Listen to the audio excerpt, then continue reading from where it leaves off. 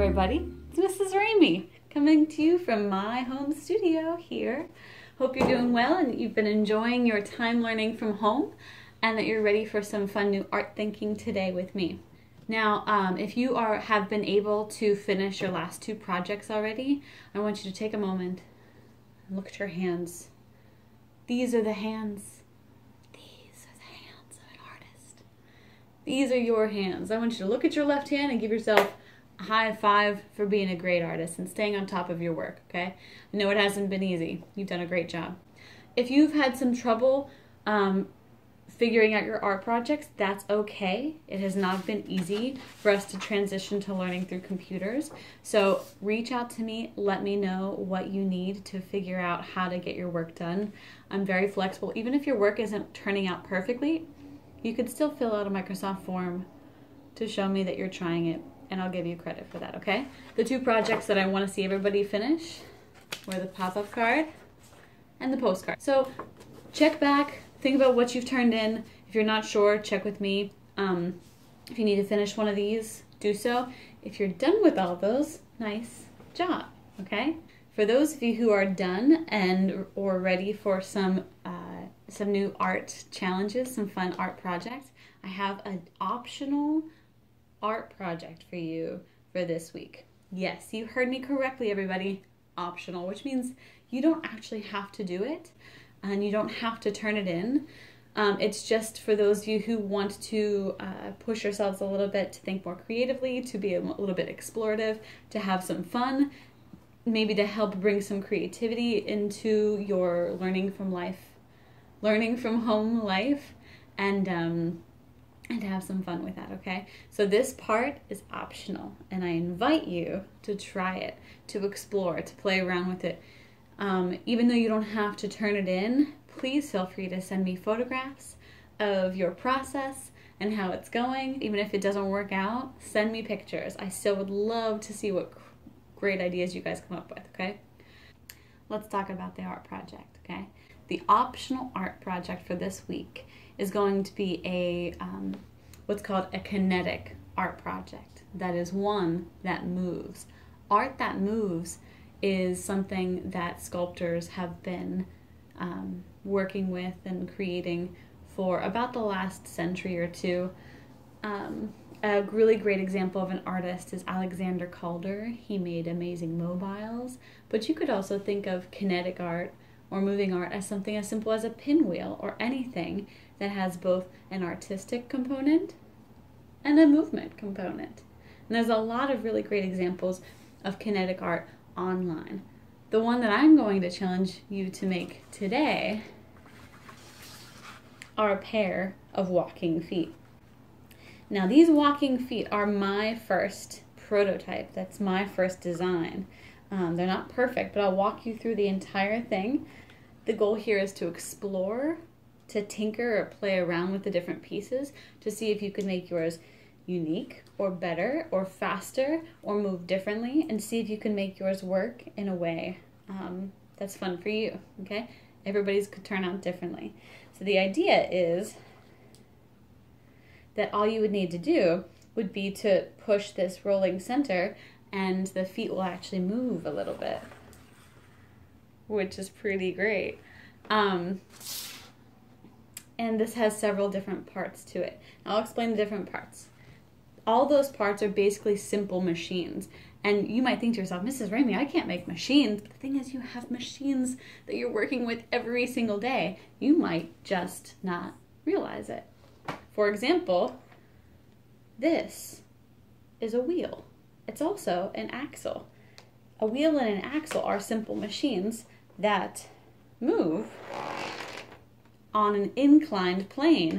And you heard me correctly, inclined plane is any kind of ramp or wedge that creates the opportunity for something to roll. For example here, this wheel, if I put it here, it's pretty much gonna stay still. It's not gonna go anywhere. But if I put it onto an inclined plane, it'll roll quite a bit, which is amazing. Scissors are a kind of lever. Oh, I have some right here. This is a simple machine here, where I move these two fingers, these two edges down and up, and the other edges that are connected actually move with them. That's called a lever. So there's all kinds of simple machines. Those are just a few of them. And these simple machines are in everyday objects all around you. One of the first things that you need is something shaped like this. Who can tell me the shape of this? It's also the same shape as this. It's also the same shape as this. What's this shape? Do you know it? Cylinder. Yeah, so you need some kind of cylinder that can act as the central part here, okay? So you need a cylinder. Whatever you find in your house will work just fine. And then you also need the two axles, this and this. And you'll need two of them because they need to be set at different spots inside of your cylinder. So they go like this, like the pedals of your bike. So you could use pencils. You could use, I've seen people use Q-tips. You could use whatever it is that works for you is perfectly fine. You will need tape, you will need some scissors, and you will need some kind of paper for drawing out your feet, okay? Now your feet can be almost anything that you'd like. You will also need something like a straw. Now I don't have any straws in my house, so I'm just actually gonna make some out of junk mail.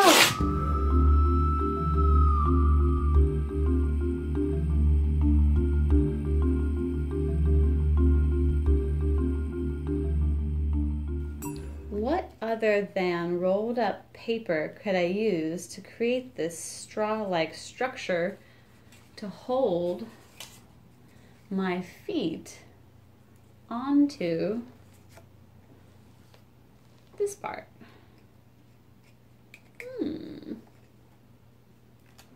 Caps. I could use caps, right? Because then I could put my stick inside the cap and that will roll. So one of the best parts of working through this exploration of a kinetic artwork like the walking feet is thinking out loud and trying out bits and pieces to see what pieces will work best to make yours move. So for that, I'm going to invite my favorite fellow thinker.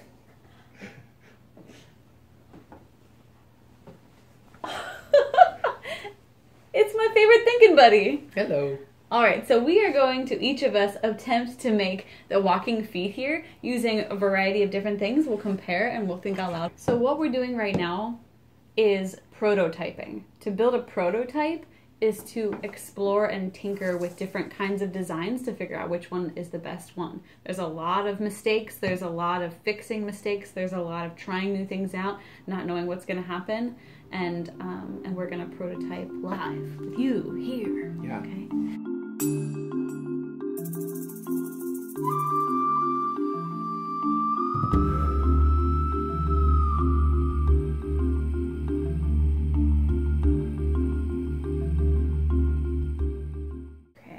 So we're putting these on the inside of our cylinder, and this is important. We have to put them lopsided from each other. So we have to put one a little bit higher than the other one, so that as they turn, one goes down and one goes up, and that's what creates that cool walking motion. I've also found that when I'm taping this down, I kind of have to hug the tape in around my chopstick, because if I don't, there are some gaps where it's not really sticking. Yeah, because these are round, and we sort of have to wrap the tape around them. Might even add an extra piece of tape for stability.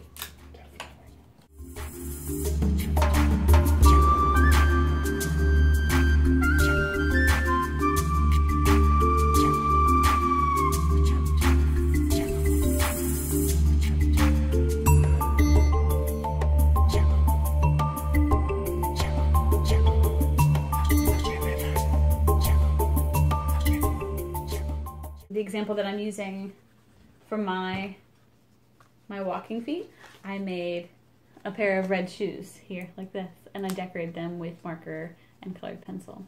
What did you do, Mr. Rainey? I decided to make frog feet because my tape cylinder that I chose was green, and then I colored my chopsticks green. So I made a simple frog foot with 3 toes, and I got some nail polish and made I colored the frog's toes too. They're still drying just a little bit. He actually used nail polish, ladies and gentlemen. Yeah, red coral. She had it laying around. Side. Great. All right, so now we need to attach these to our walking mechanism. Right. And the way that we do that is by creating a kind of sleeve. Let me show you one with the duck foot example on the back of the foot. Now this sleeve is a rolled up piece of paper, but you can use a straw that you've cut, or you can use a cap to a pen or to a marker, whatever it is that you are able to find in your house. In fact, the more creative, the better. What are you going to use for this? I'm just going to use pieces of paper rolled up. It's got to fit over top, and maybe that's a question. How big is too big? Yeah, you don't want it too tight so that it rubs up against it, but you don't want it so loose that it just wiggles off either. So right. Somewhere in the middle. And play around, see which one you could find that works best. I'm going to be using pen caps because I haven't used a cap yet, and I think it might be a good solution. So I'm going to tape that to the back of my shoe. So somewhere in the middle, but try some different distances, okay? So I'm going to tape mine down.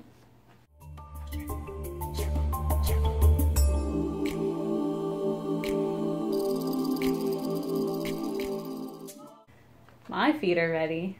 I'm gonna put my shoes on. Whoop. Whoop.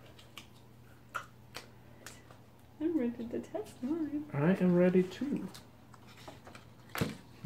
Okay, your legs are really long. Yeah, Let's they test are. it. Let me get my little tiny feet out of your way. You try it. Yours is adorable. I like how goofy this looks.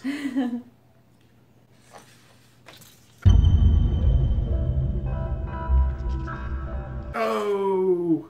Oh, are they So- sliding off? Look, it's almost so high with this roll of tape that my feet maybe should have been longer. All I have to do is move this back, I think, Yeah. a little bit. And that should keep it from flipping over. Those little adjustments make a big difference. Yeah, they do. That is so much smoother than the duck feet. You're right, it is. Woo!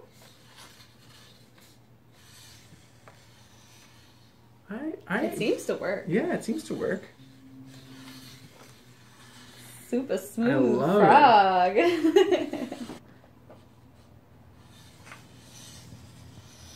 All right, let me try mine. All right. Okay. All right, so I'm gonna go ahead. See, mine doesn't have as smooth of a roll, so I'm gonna actually use my inclined plane to give it a little bit of a boost to see if it will roll. Yeah, so this one needs a little bit more of an incline. And it's rolling pretty well. It doesn't seem to be sliding off. It looks great.